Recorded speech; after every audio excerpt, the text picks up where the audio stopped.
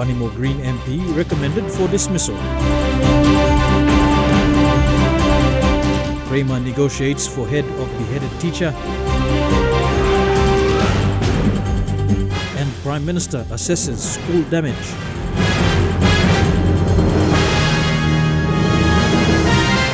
This is the National EMTV News with Meraba Tulo. A very good evening. Thank you for joining us for Monday's news. Vanimo Green River MP Belder Nama has been recommended for dismissal from public office.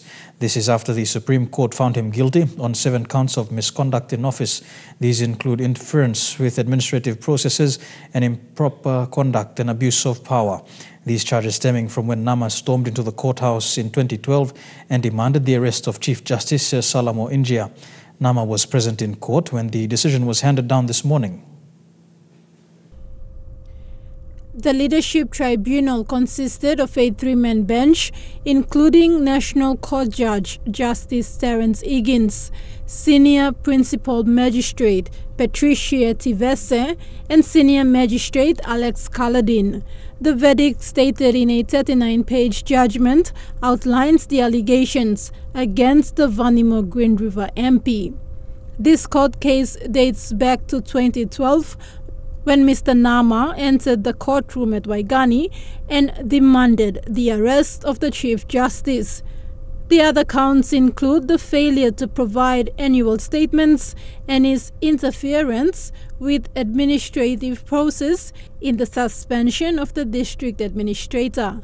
Nama has been fined a sum of 4,250 kina for the 6 counts and recommended for dismissal on the 7th count. Thekla Gunga, National EMTV News. Member for Medang Brian Kramer has met with the community at Bau, where a primary school teacher was beheaded.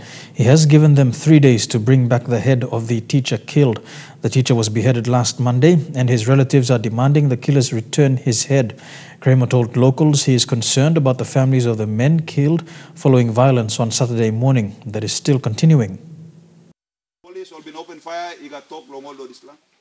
At 4 p.m. yesterday, Medang MP Brian Kramer drove up to the Bau community to meet with the community leaders and the community to assess the situation firsthand. He talked to the community members and has also asked them to locate the missing head of the teacher killed and return it to his family for proper burial.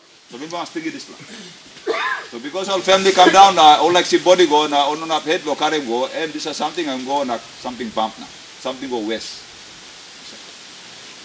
Community members asked Kramer to assist them to clear the road so that they can also be able to have access into town to buy their necessities, saying they will also not be able to travel to and from town in fear of their lives after the other faction who claim to be relatives of the teacher attacked them. They also asked that the Bau Vocational Center to open so that students can attend classes, and the member has agreed to look into the problem.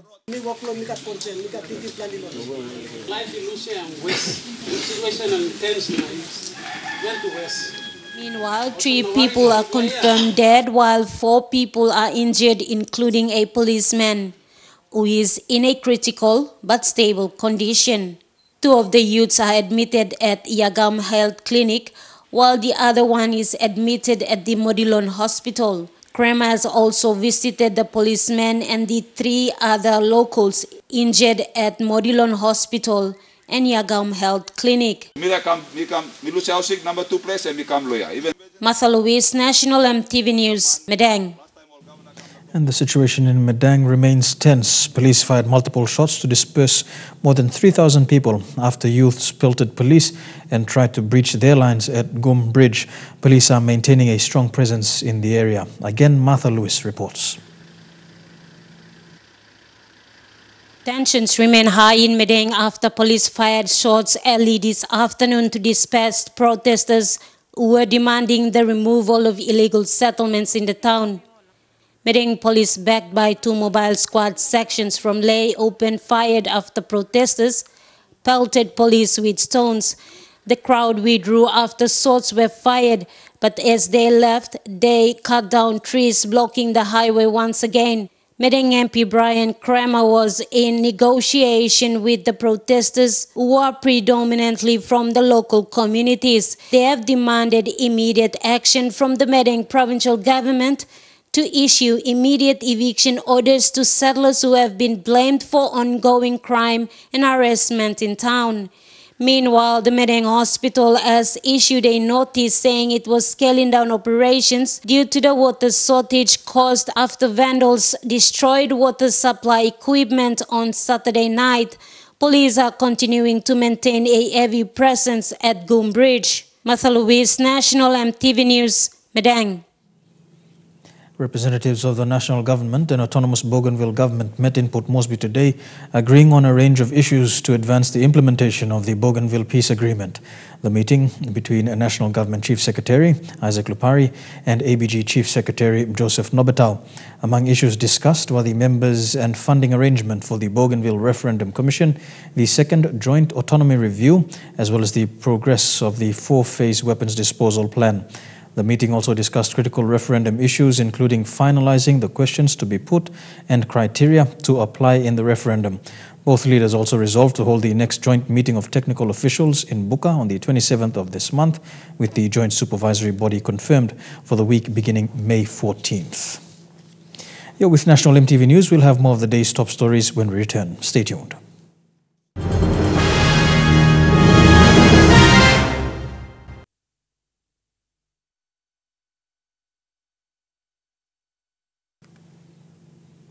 Welcome back to the news.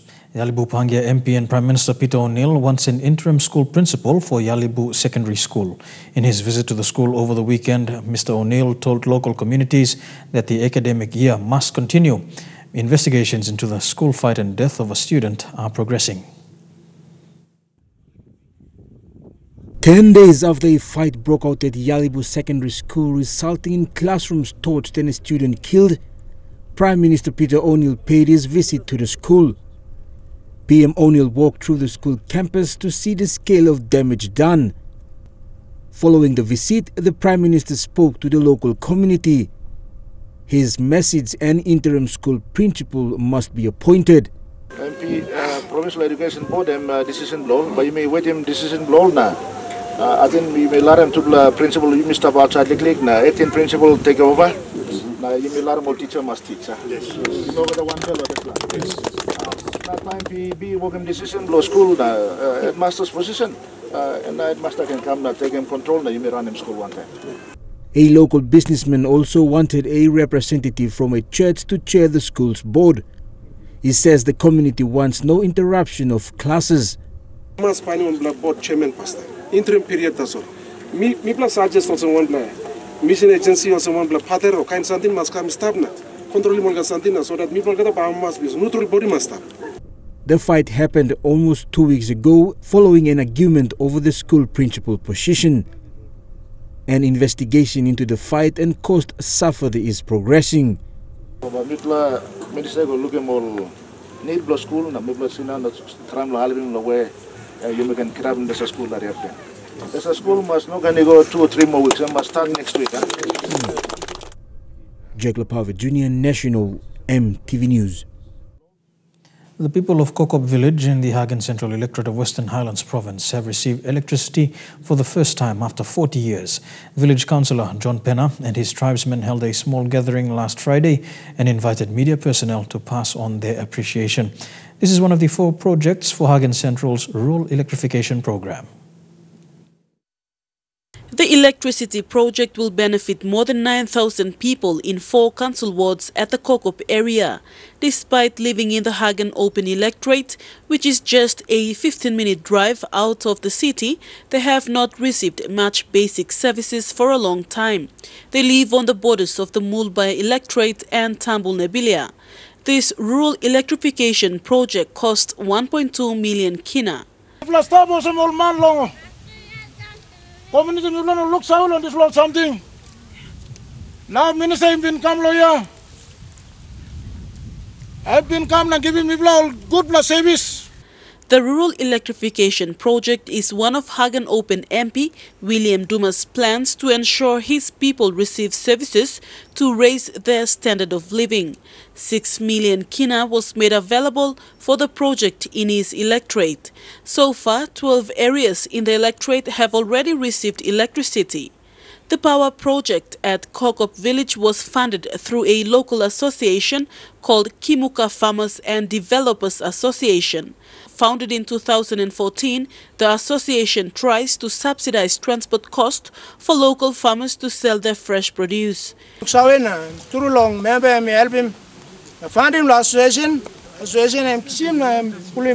golong, service line golong, upside Lowara, 2 kilometers. PNG Power has connected power poles and service lines to at least 7-kilometer road, and there are already some houses that are using electricity. The rest of the residents are still waiting for PNG Power Limited to complete the unfinished work. Vasinata Yama, National EMTV News, Mount Hagen. Simbu Province will soon establish a new fire service office in Kundiawa. Simbu Governor Michael Dua says this is important as the town continues to grow and with fire an issue throughout the country. This follows the signing of a memorandum of understanding between the Simbu Provincial Government and the PNG Fire Service. The Simbu Provincial Government has seen the need for a fire service to be established in the Kundiawa Township. Governor Dua says a fire service office is needed as both the public and private sector are seeing an increase in business activities. He says safety must be guaranteed for all who invest in Simbu. In order to safeguard all those properties, we need to have this fire service in place. So I was signing with the fire service, Public and Fire Service Department. It's very timely. It's very important for the province. We cannot say it's a small province, it's forever developing. Governor Dua officially signed the MOU with Chief Fire Officer Bill Rue at the Fire Service headquarters in Port Moresby. The Fire Service says provinces need to partner with the department to expand its services. For Simbu, there has been no fire service in the past 35 years. It's not only about fire, it's about any emergency work. Any accidents that happen, these are the first people that will be there to secure. So supaya kama blokaro, or oil spillage, or anything that is happening, any emergency that is happening, these are the first people that will be intervening to save lives. According to the Simbu governor, there is land for the office to be established. He says the provincial government will invest fair funding in its 2018 budget. We'll look for vehicles for them. Even if it means we put them on the budget, we'll put them on the provincial budget too, for the sustainability and operations belong all the province. So one time this is me to appeal on all local MPs me plus 6 MPs that all two can step in, help me because all people will meet us all people will become one district belong all two. So at this time let's start back side now, help make sure it becomes a reality in the province. There are 14 established fire service centers throughout the country. Simbu will be the 15th. Jack Lapava Jr., National EMTV News. Meanwhile, Simbu Governor Michael Dua urged the general public in Simbu not to stir up violence with most of the election court cases progressing. Dua says the court will decide and not the people. Governor Dua is in court with former Governor Noah Cool. The election petition case will be heard this Friday at the Waigani National Court. It's like case become long, prince plangen, aral plangen. Also, mi appeal long kata people blumi, now people from Magawana, masinokat belevi, masinokat crossbite. Peace must start. It's not about everybody, it's about few people. People are trying to have a personal interest from people, but empire not come up. So, mi appeal long all people blumi of Simbu. Good platinting must start. Free eye surgeries for cataract patients in Leh began over the weekend with a total of around 60 patients expected to be operated on. The surgeries are being conducted and funded by the Laila Foundation in partnership with the Pacific and Leh International Hospitals. Laila Foundation Director Amina Sultan says more than 100 cataract or patients with clouded vision were identified in Leh, with 60 of them registered for surgery.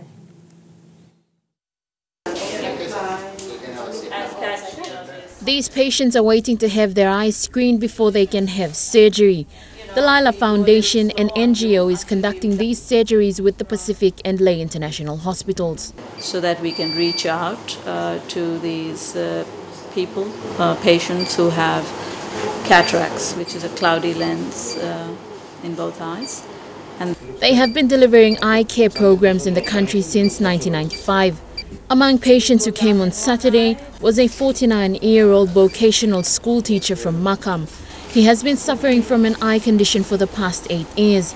Due to his condition, he was forced to leave work. During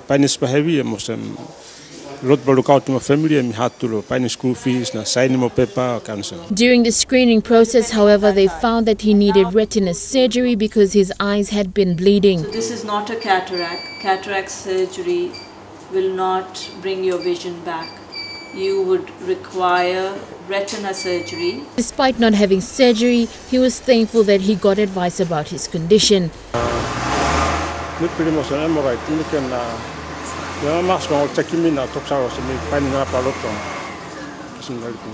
He was given a referral to the Enga hospital.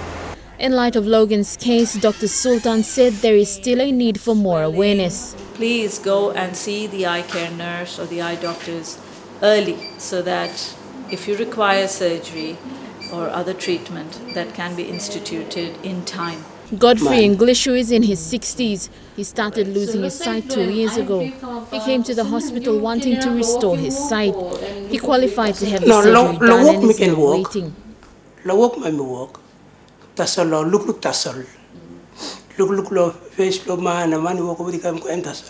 At 3:30 p.m., Godfrey was called into the theatre and prepared for surgery. With Godfrey now settled in, the surgery starts.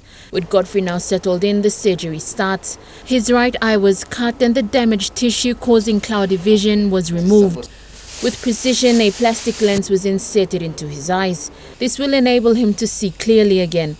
His right eye was dressed and he was good to go.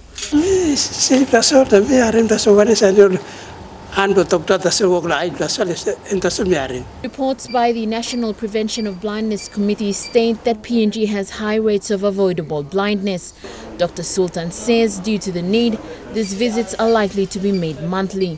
Lucy Kopana, National EMTV News, Lay. And the cataract eye surgery is conducted by Lila Foundation in partnership with the Pacific and Lay International Hospitals ended this afternoon.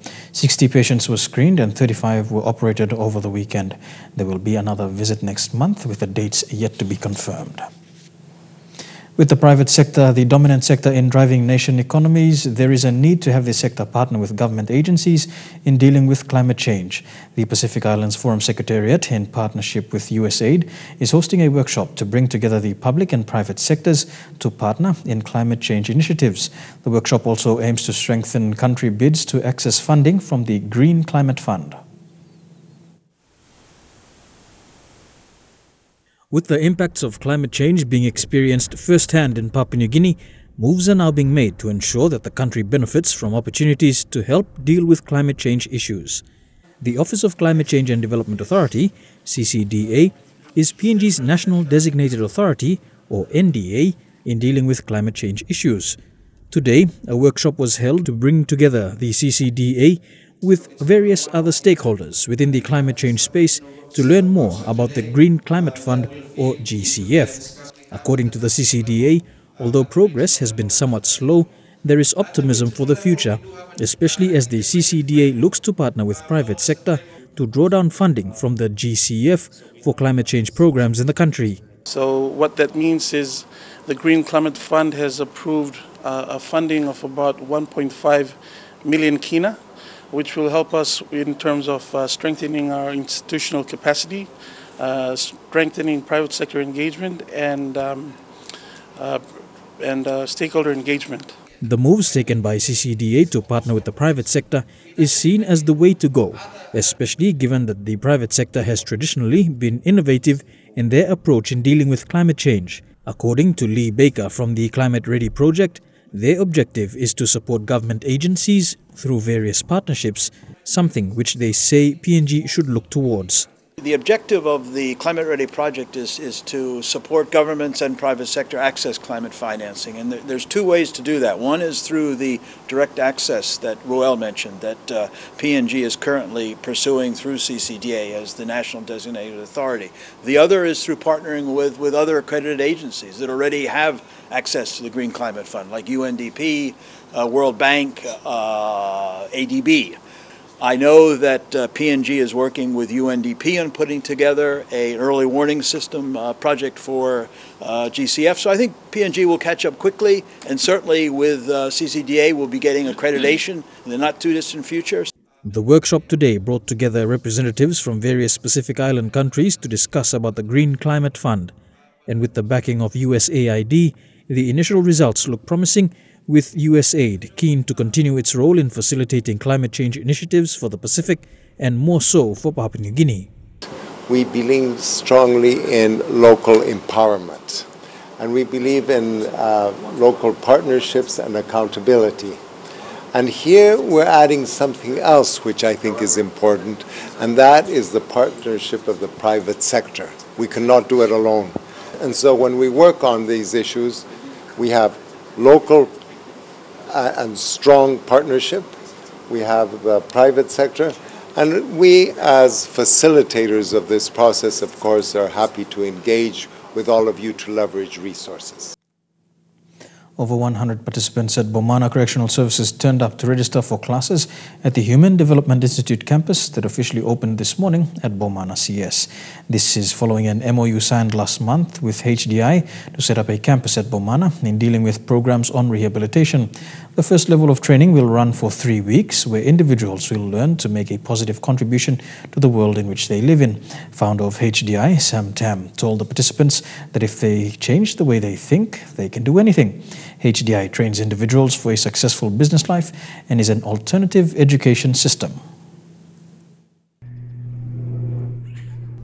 The Human Development Institute has registered over 100 students at their campus at the Bomana Correctional Services. This morning, inmates, correctional service officers, and their family members turned up to register for the first level of training conducted by HDI. And first time, we got one agreement on them Bomana Correctional Institution. Long halipi only line long calabus. Long walk long only so that time only be this long here, at least only got life, you got future long only. By me school him only how to look out in family long only, how to come up in really income really. The correctional services cannot meet all requirements in terms of resources, and that is where HDI will come in with its resources. This level of training of personal viability is created to train an individual to make a positive contribution to the world in which they live. After 3 weeks theory, inside the classroom. After that, level 2, level 3, got theory now. You may go outside now, walk. Use him sabe. Only projects, only income generating projects. Have tools also, use him sabe. Manager Administrator Superintendent Yeli Oyufa said all those attending the classes will be exempted from duty. Prisoners who go down to low security areas will be the ones who will be attached. It's an environment that we appreciate because it tends to help the prisoners after they leave or they are being discharged from our custody and released back to the community. Then it sort of rehabilitate their mindset so that they be able to feed back into the community. In addressing the participants, Founder Tam said HDI is not a school to gain more knowledge about business, but it is an institute to use the knowledge one already has to build a successful business.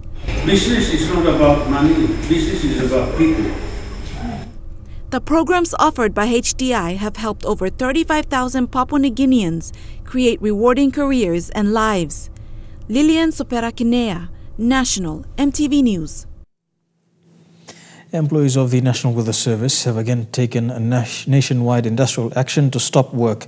This comes after the outstanding salaries grievances were not addressed since they raised the matter in December 2017. Services which are affected include daily weather reports for both the travelling public and the airline and shipping industries.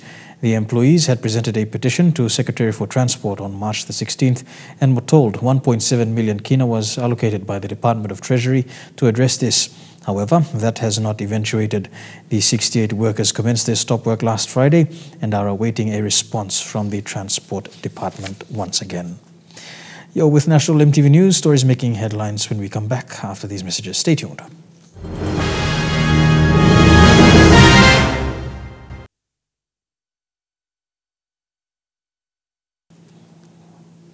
Welcome back to the news. A family in Port Moresby is now homeless after they were forcefully evicted last Friday by a group of police officers. Family members are now calling for authorities to help them fight for their home and title of land. A fenced wall has already been established, keeping the family out of the block of land which they have lived for the past 35 years. They say no proper eviction notices or legal documents were presented to them. They have also condemned the approach by police officers carrying out the eviction. All kirap katimol banana number puti go down, buruki mouse go down, all kirap all toke mipla go now, rosa something haria paria, mipla sadla rosi or something now. Na mipla tintin, mipla by go low where all picking in one time, all moving or something go come now, mipla karim all get a come puti lo here. On 6th April, police officers from various divisions within the city forcefully evicted the family. According to the family members, the land was bought by a Motuan woman from NHC offices. It's a similar trend for many evicted families whose stories EMTV has exposed, despite the government putting a stop to all evictions on NHC properties. We got 6 block kinini olgeta. Mr. Lontan man blomi and launch service lobby. Na mikanda naksilili block lawyer na man blomi passed away na Mr. one time all pikinini lawyer. The family has written letters to Northwest MP Semekere Morauta, NCD Governor Powers Pakop, Department of Lands, and Mosby South MP Justin Chechenko. They also want NHC to explain the process of title transfer and compensation for damages to the properties. A neighbor says the treatment is inhuman. Rain bin punda na nogara plol ba stop house to nogat sol kam no stop backside lo disla yard. Jekyll Pavitt Jr., National EMTV News. Turning abroad now, many travelers look to the Philippines' tropical island of Boracay as a beautiful place for a holiday. But now the Philippines government is calling it a cesspool and closing the popular destination so it can get cleaned up.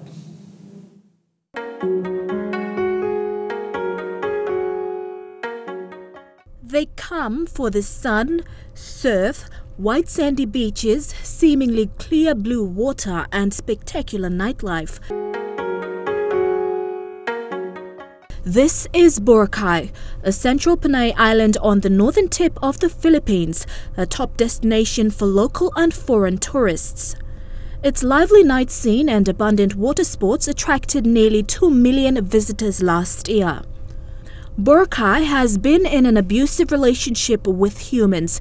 This year, government officials say the island's become overrun with trash and has a wastewater problem. Long-term residents claim algae bloom recurs annually in Boracay Island. However, the seasonal blooms along the white sandy beaches have not gone away. Its abundance is also attributed to legal dumping of wastewater into the sea.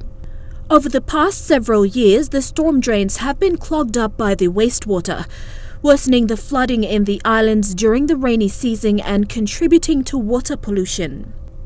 Workers on the island appealed for aid on Sunday after President Rodrigo Duterte's announced closure of the holiday island. The Philippine government plans to demolish illegally built structures in protected areas such as wetlands and forests and crack down on hotels and business houses that do not have proper sewage systems. Wetlands will be rehabilitated. Illegal structures, piled up debris, sediments, and invasive alien species will be removed from these life-giving areas. The forest will be recovered and properly taken care of. President Duterte has ordered a closure of the island for 6 months starting April 26th this year. The president has also approved plans to ban tourists in those 6 months, paving the way for cleanup operations for what he had described as a cesspool.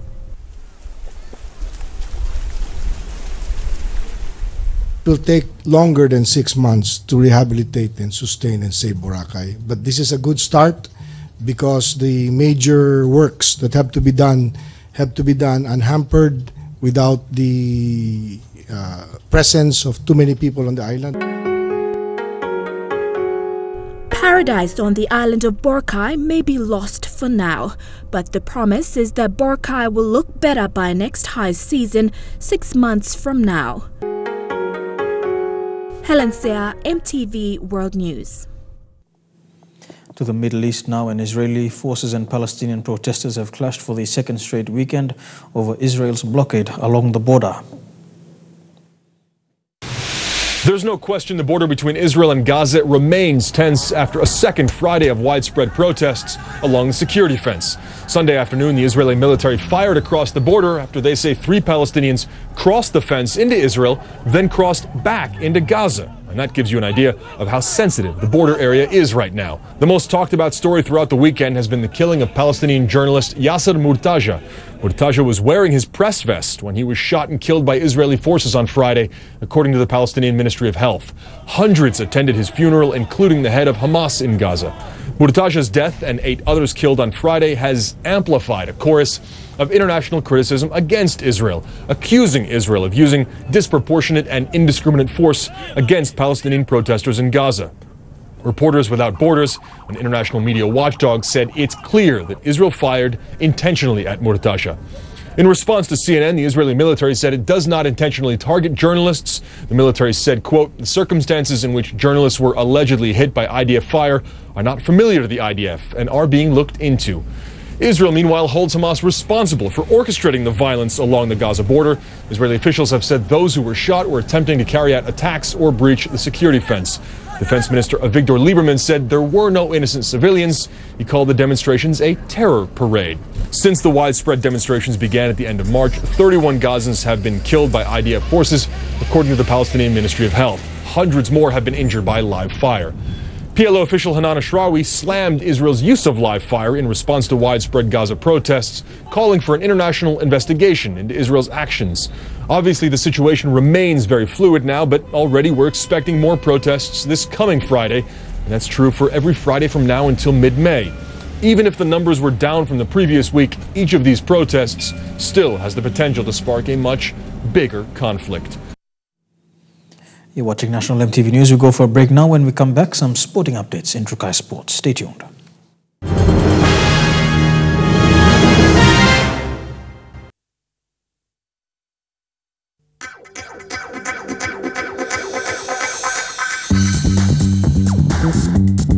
Trukai Sports.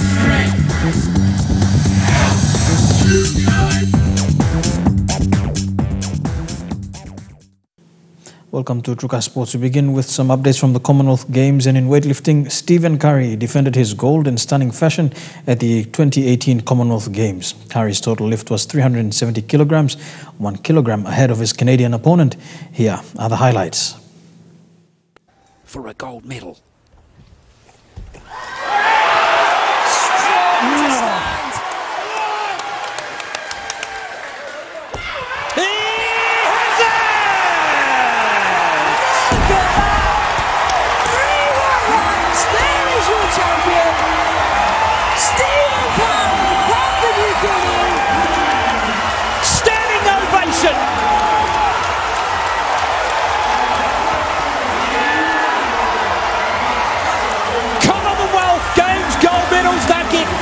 Better than that.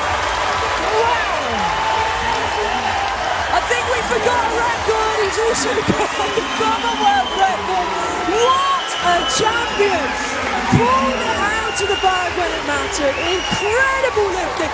And this is the moment that Paul Corfer has 100 medals. There's a coach, brilliant. Well, that is gold medal number 37 for Paul Corfer. That is just extraordinary. $150,000 to boot. Well, the money's irrelevant. It's the gold medal and the title that he wanted. And congratulations again to Stephen Curry, taking out Papua New Guinea's first gold medal at the 2018 Commonwealth Games. Moving on, Jackie Cooper, a retired Australian freestyle skier and motivational speaker, will be the guest speaker at this year's SP Sports Awards. Cooper is a former Olympian and world champion and is looking forward to speaking at this year's Sports Awards. I can't wait to be your special guest at the Papua New Guinea Sports Awards. I've been to Papua New Guinea 3 times before. This will be my 4th visit. I'm just as excited about this trip as all of my others. I can't wait to see you soon. To football now, Vice Minister for Sports Wesley Raminai has expressed grave concerns about Oceania Football Confederation President David Chung's resignation from the region's top post. The action has now received widespread media coverage with claims that he was forced to take that action due to some corrupt dealings. In a press statement, the Vice Sports Minister said while Chung is required to be given the benefit of the natural course of justice, the bad publicity is not good for PNG. Raminai has called on Chung to step aside as president of the PNG Football Association and concentrate on proving his innocence on the allegations that have been levelled against him. And on a related note, the Oceania Football Confederation Executive Committee met in Auckland over the weekend with several topics of discussion, including the resignation of OFC President David Chung. As a result of its deliberations, the OFC Executive Committee came up with several decisions on the matter. Until the OFC Congress in June 2018, no interim OFC president will be appointed. The OFC will be led by the entire executive committee until an election for the position of president is held in June. The elected member will serve out the current term of OFC president, which concludes in 2019. The report resulting from an audit into the OFC Home of Football construction process conducted by an external audit firm on behalf of FIFA was analyzed by OFC Executive Committee. In light of the report findings, the OFC Executive Committee has appointed an external lawyer to lead an internal investigation into potential wrongdoings and to take legal action if required. A forensic audit has been ordered to review in detail the process taken in relation to the OFC Home of Football and the financial process adopted by OFC administration in past years. The OFC Executive Committee has pledged to cooperate with all relevant authorities throughout this process. In order to address the suspension of funding from FIFA to OFC, the OFC Executive Committee has agreed to implement all the conditions set out by FIFA Audit and Compliance Committee as soon as possible. OFC will set up a reform committee to review the current OFC constitution, policy and practice activity. This committee will be formalized at the OFC Congress in June. In the meantime, the OFC Executive Committee and General Secretariat will remain in regular contact with FIFA over the coming months with the international governing body to provide support and assistance throughout this period. As the various investigations are ongoing, the OFC Executive Committee will not be making any further comment on this matter at this stage. Shane Soroya, National EMTV Sports. We go for a break now and be back with more of Trukai Sports after these messages. Don't go away.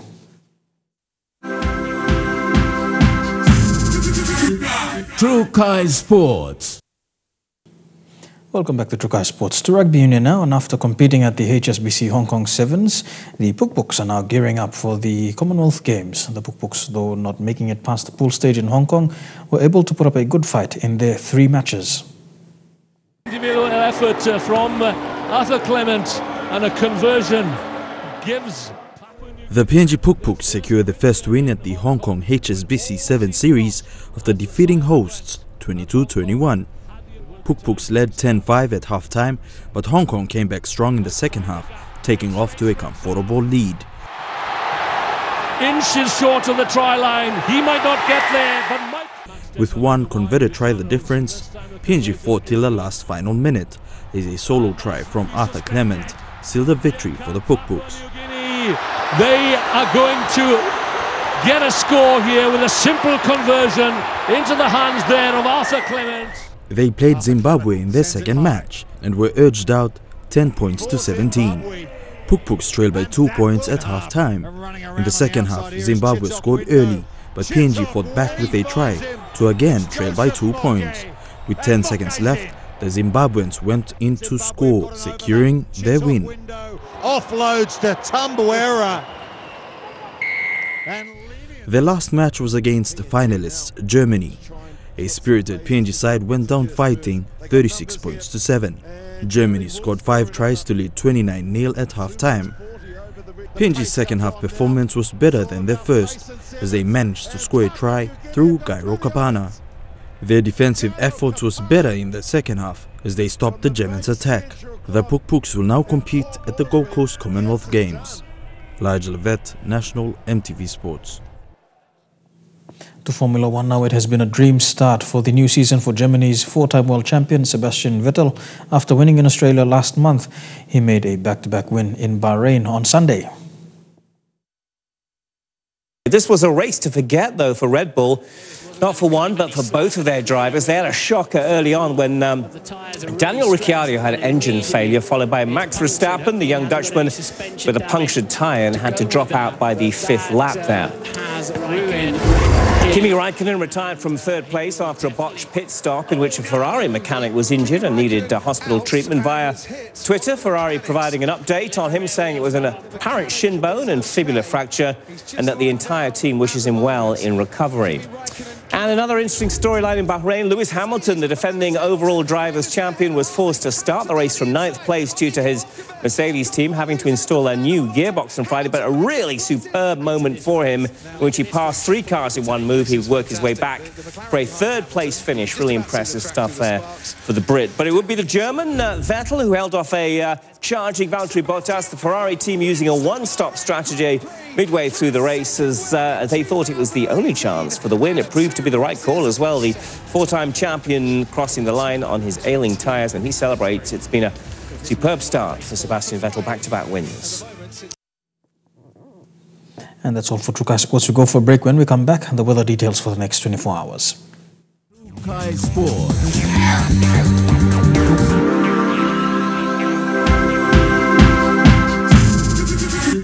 Trukai Sports. The weather details were proudly brought to you by Dulux, celebrating 50 years in PNG and the only paint made in PNG.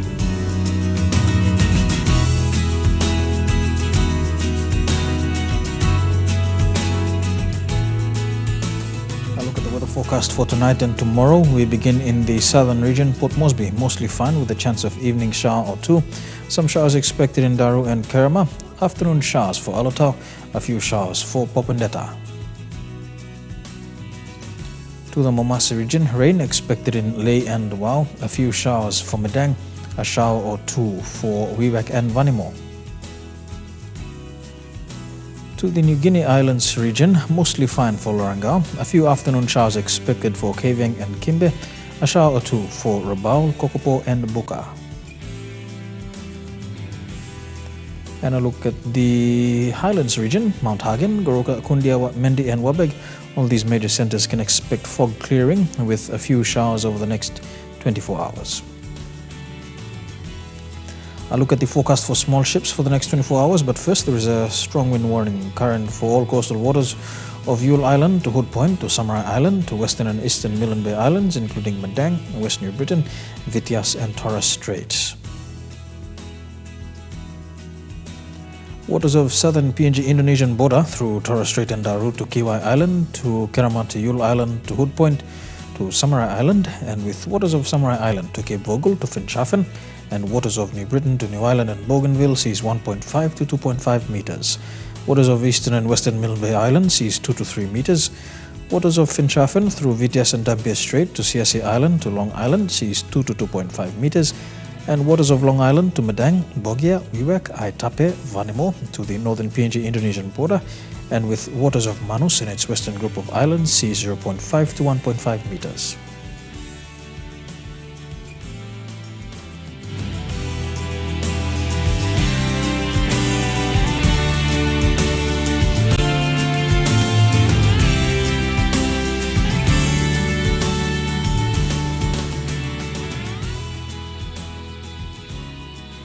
And a look at the ocean forecast for PNG areas. Coral Sea sees moderate to rough with southwesterly winds at 25 to 34 knots. Solomon Sea sees moderate to rough with west to northwesterly winds at 20 to 30 knots. Bismarck Sea sees slight to moderate with northwesterly winds at 10 to 20 knots. And the Pacific Ocean sees slight to moderate with northeast to northwesterly winds at 10 to 15 knots.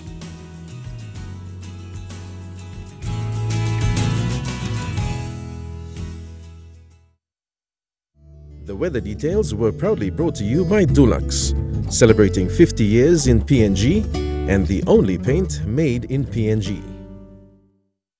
And that has been the news, sport and weather for today, Monday the 9th of April 2018. On behalf of the entire EMTV News team, pleasant viewing. Good night.